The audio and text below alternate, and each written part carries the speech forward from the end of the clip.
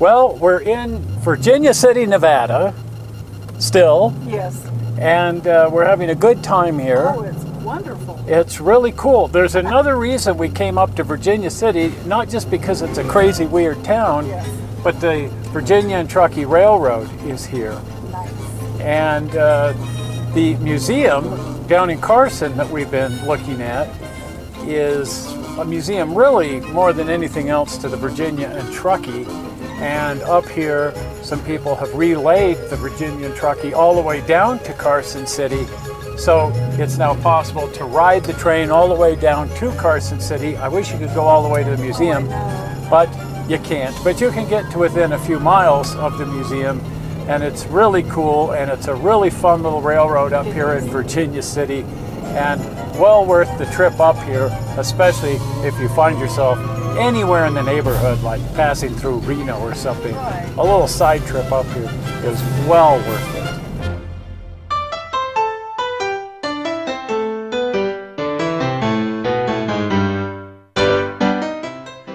Virginia City was more or less dedicated in 1858 when a guy who was drunk from Virginia spilled his whiskey and said he was doing that to christen the place Virginia City. This is the Silver Queen Saloon, and this is the Silver Queen portrait. It's made up out of 3,261 silver dollars, Morgan silver dollars. There's $1 for every foot of depth at the combination shaft. That's the deepest mine here in Virginia City. Virginia City is well known for its criminal activities, not just for its mining, and it was the birthplace of Mark Twain. Samuel Clemens came here to seek gold and riches and instead found out that he was a pretty good writer, changed his name to Mark Twain.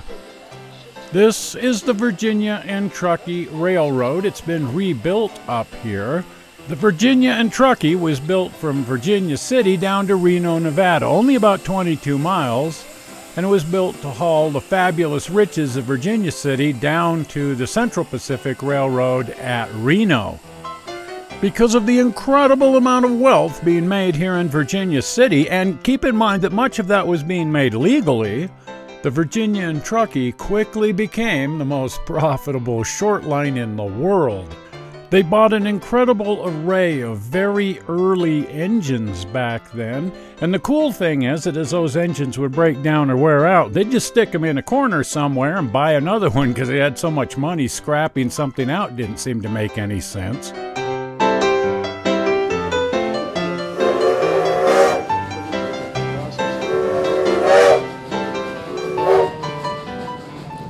The early engines were all typical early locomotives, 440s and 260s and so on. Later on they bought 10-wheelers, just like this one we're riding behind here, Baldwin 10-wheelers. Now this one didn't actually run on the Virginia and Truckee, but 2 of these 10-wheelers are on display down at the museum in Carson City.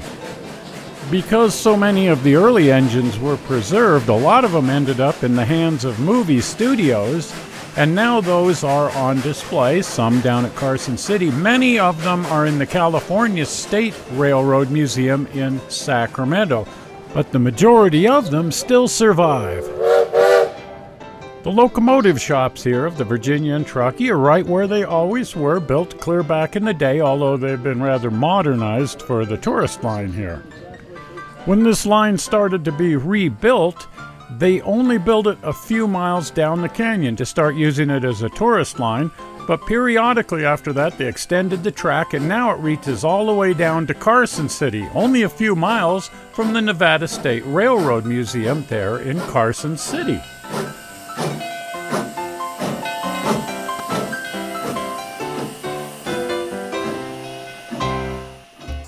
Now, some might actually want to call the Nevada State Railroad Museum in Carson the Virginia and Truckee Museum. They're certainly well known for their Virginia and Truckee equipment, but they have equipment from a lot of other railroads as well. 25 here is one of those 2 10-wheelers that are down here that used to run on the Virginia and Truckee.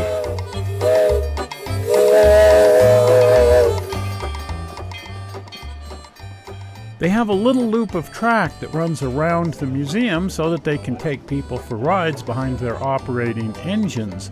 They've also been adding a third rail, turning this loop into dual gauge so that they can also operate their 3-foot gauge locomotives, as it happens that they have a couple of those now.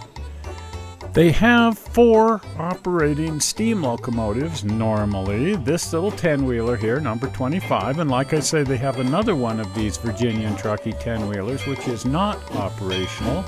They have a 440, number 22, known as the Inyo, and that operates quite well, and it was operating on this particular day.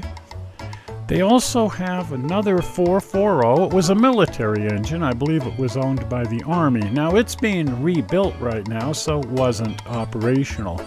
And their newest engine is called the Glenbrook. It's a little 440 narrow gauge engine that ran up at Lake Tahoe.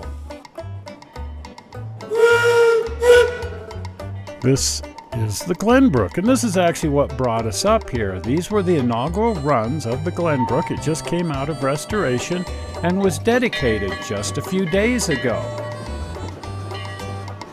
They have absolutely massive back shop areas here at the museum for restoration work.